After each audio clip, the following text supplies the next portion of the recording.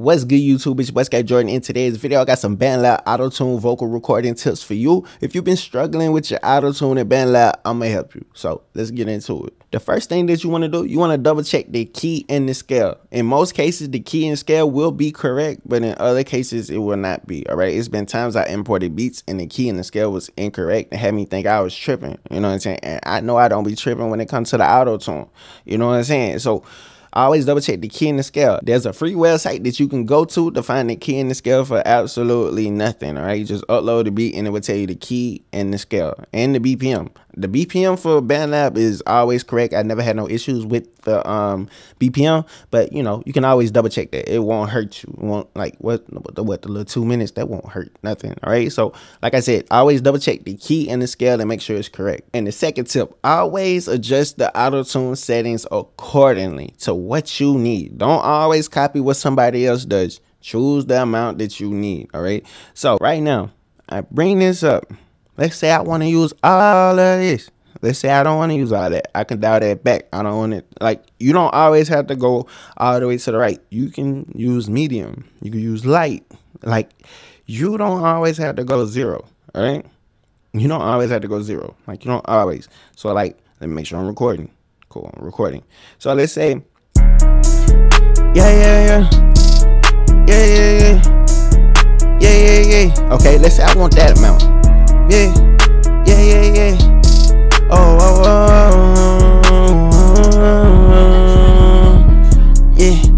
Am I babbing in them? Am I babbing in them? Am I babbing in them? Like, I don't always have to use heavy. I can dial that back. It just depends on the artist and your ability to sing or sing with the Autotune or whatever vibe or effect that you're going for. Like, if you want it really, really robotic, you're gonna want it at heavy. If you want it to be there but not like all the way there, you dial it back to like medium. You know what I'm saying? Or you can just turn it off if you don't need it. I just hit the microphone, but like, turn it off if you don't need it. And the third tip, when it comes down to it, you really want to make sure you're performing correctly. All right. If you're not performing with the Autotune the correct way, it's not going to sound right. You know, so if you're being lazy with the Autotune, it's going to sound like you were being lazy. If you were recording in the wrong key, the wrong scale, it's going to sound weird, right? And you don't want it to sound weird. You want it to sound natural, right? You have to use your voice, all right? Your voice is an instrument. Autotune is a plugin for your voice, so you have to use it as such, all right?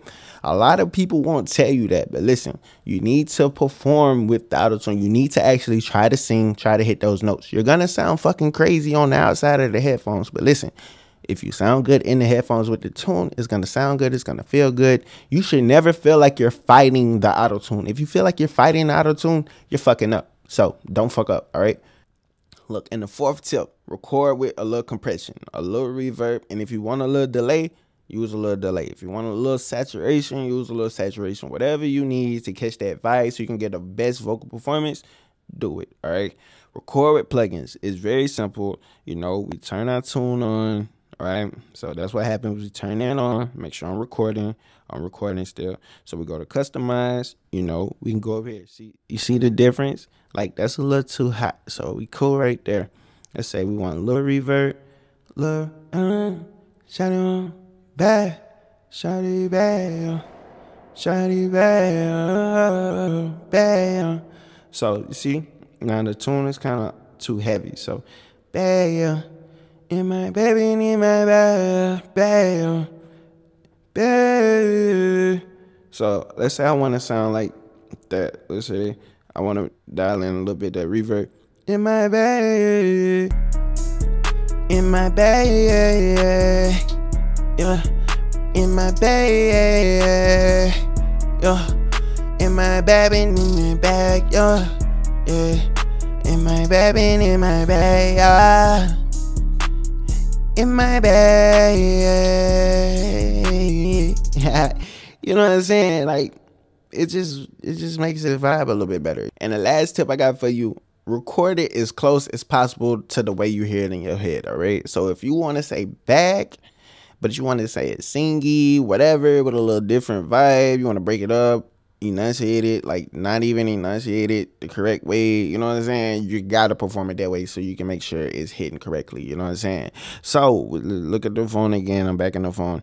So we go back up here. We're gonna turn it up. You just gotta sound crazy. Like sometimes you're gonna sound crazy. Crazy.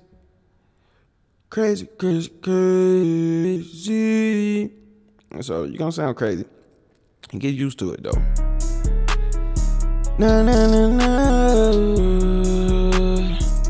Whoa.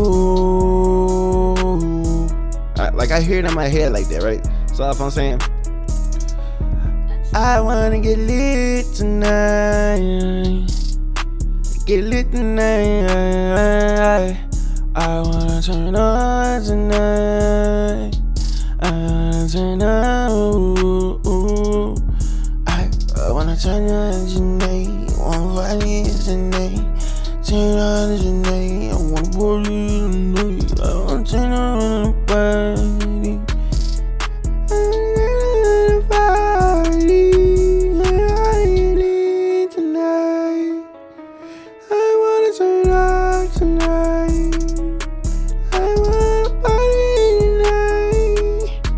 I wanna party tonight. I sound crazy. Like I probably sound crazy as fuck outside these headphones. You know what I'm saying?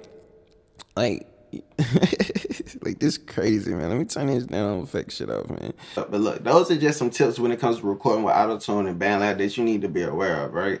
Like you always gotta make sure the key and the scale is correct, right? You gotta make sure you record with the little plugins to boost your signal, you know, record with a little reverb, a little delay, however you choose, fix the volumes and stuff like that, right? It's all in the vocal performance, all right? You have to perform with the Autotune. You can't fight against the Autotune. That needs to be your best friend because your voice is an instrument, all right? You need to play with the Autotune, figure out your range, how high you can go, how low you can go with the Autotune, what sounds natural, what sounds crazy. Like recording with it will let you know when you get out of key. It fucks up, you know what I'm saying, when you get out of key. And I don't want you out here recording with bad Autotune because BandLab, you have potential to make good quality tracks in here. You have the potential. You have to be able to unlock that potential though. So it all deals with you. Like if your Autotune sounds bad, always check the key, the scale, the correction. Check your performance, make sure you're doing everything on your end. If you're doing everything on your end, maybe you need to move over to Adobe and get Autotune plugins for real versus using BandLab Autotune. But listen, you can record good Autotune music in BandLab. You just got to know what you're doing. So, and I want you to know what you're doing. So hopefully this video helps you out. But listen, make sure you like, comment, subscribe to the channel. It's your boy Jordxn. I'm out of here. All right, cool.